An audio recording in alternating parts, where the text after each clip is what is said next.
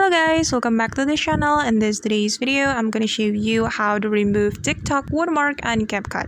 Let's get started. Here I have imported my video to Capcut and we're going to remove this TikTok watermark of this video. So what we're going to do next is I'm clicking on this overlay option, then click on add overlay and make sure that you import the same video as you imported before.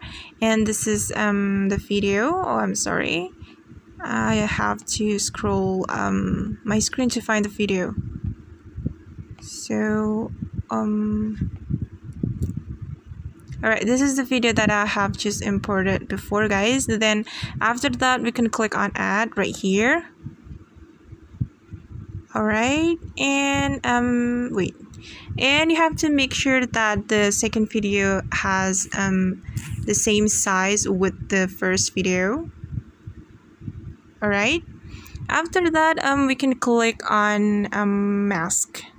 So try to find a mask option and it's right here, guys. Just click on mask, then choose the shape of the mask and I'm gonna go with rectangle. Then we can choose the part of the video to cover this watermark and we can make it as natural as it can be. So I'm just going to wait.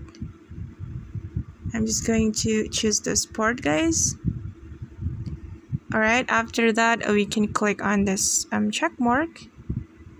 Then wait, we have to cover this watermark. We can zoom in or zoom out to make it looks natural. Oh, I think it looks natural. Alright, and let's check it to make sure that the watermark has been removed. Let's play the video.